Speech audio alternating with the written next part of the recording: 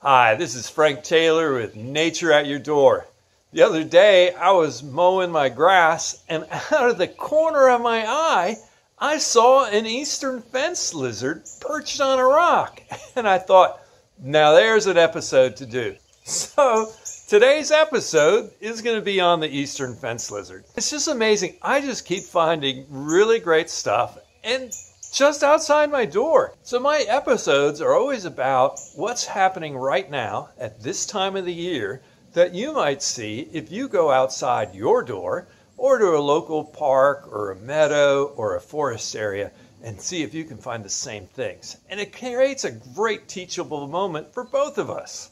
So in today's episode on the eastern fence lizard, first I'll talk to you about how to identify the eastern fence lizard. Make sure that's the one you have.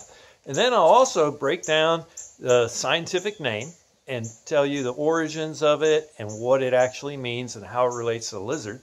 And I'll also talk about the different common names and how they got their common names. I have to compare the lizard to the salamander. A lot of people still confuse them. Old timers around here will talk about salamanders and call them spring lizards. Well, that further confuses it. So we'll make sure we know the difference between salamanders and lizards. And then there's so much unique stuff about the biology, how this organism lives and survives, how it escapes predators, how it captures its prey, what it eats, and some really interesting anatomical features that go along with eastern fence lizard, which I think you might be surprised about. So stay tuned and watch my episode on the eastern fence lizard. Right here in your backyard. You never know what you're going to find.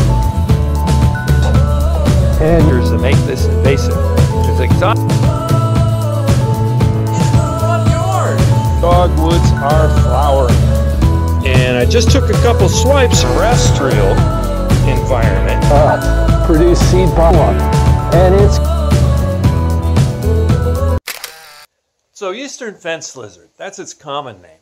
And eastern might be a misnomer because it has a really, really broad range. It's all along the east coast and to the south and way out west. So it is a very ubiquitous lizard, meaning that it lives all over the place. So eastern might not be a good name for it.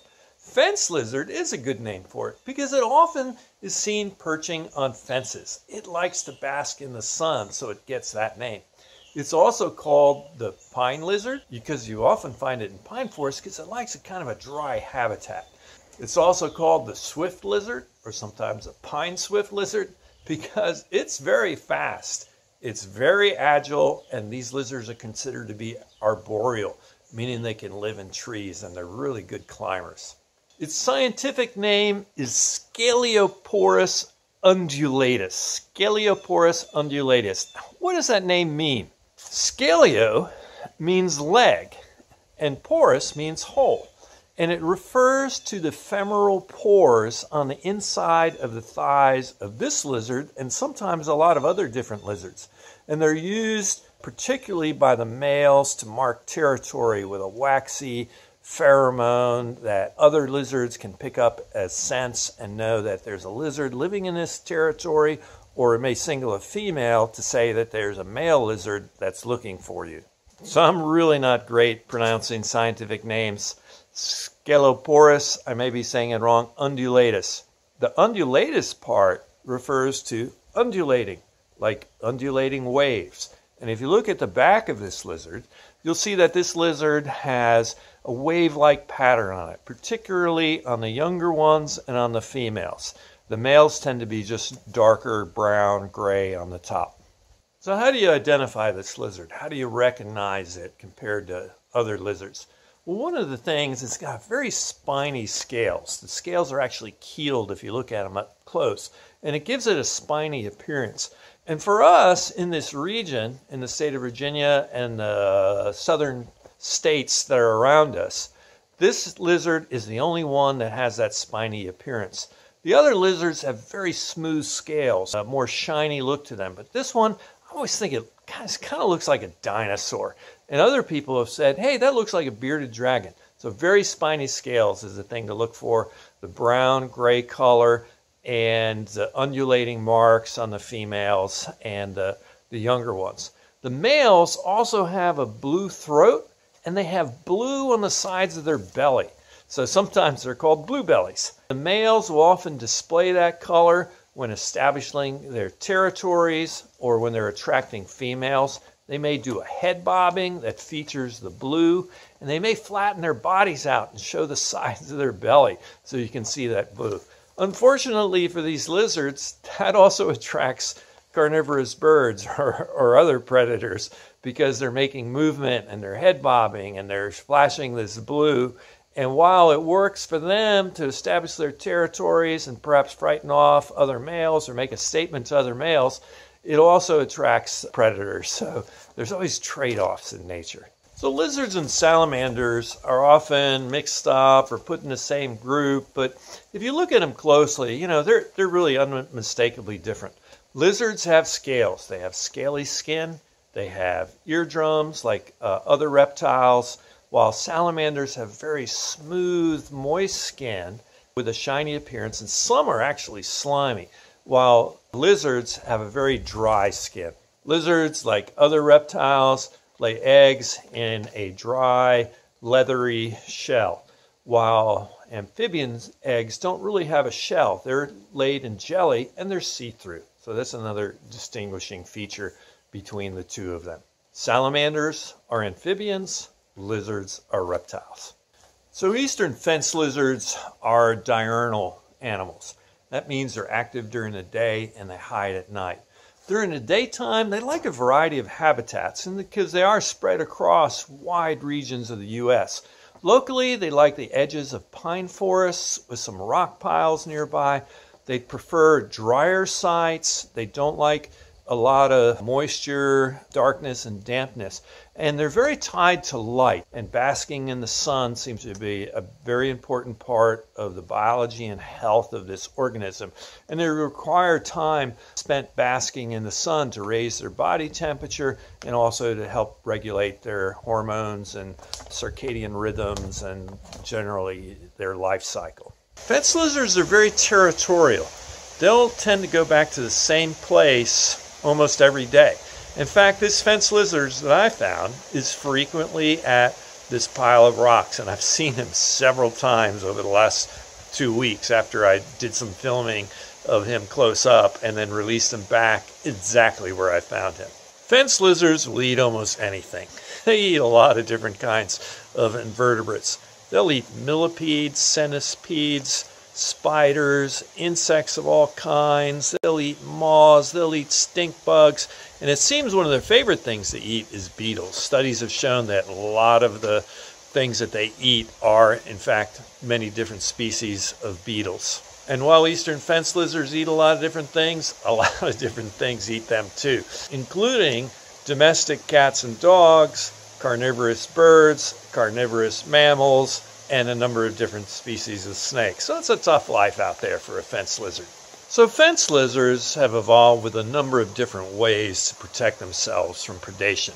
Their first line of defense is their speed. That's why they're called the swift lizard. And also because they're arboreal and they can live in trees and they can climb. And if you look at your feet, you can see that they're great climbers. So the first line of defense is they'll try to escape from a predator and move really fast. If they're on a tree, they'll circle the trunk just like a squirrel will. So if you see an eastern fence lizard on one side of this tree and you try to approach it, it'll probably run to the other side. And if you circle around and run to the other side where he is, he'll circle back around just like a squirrel. So that's first line of defense. Their second line of defense, for example, if you try to grab them with your hand, is they might bite you. And biting is a good way that reptiles have learned to get humans to drop them, and probably other organisms as well. Another thing that they'll do is they'll feign death. And I had this guy in a little terrarium for a few hours so I could do some filming. And I went by an hour later and I looked at him and kind of shook the container a little bit, and he looked like he was dead. And I thought, how did he die? And I picked him up in my hand.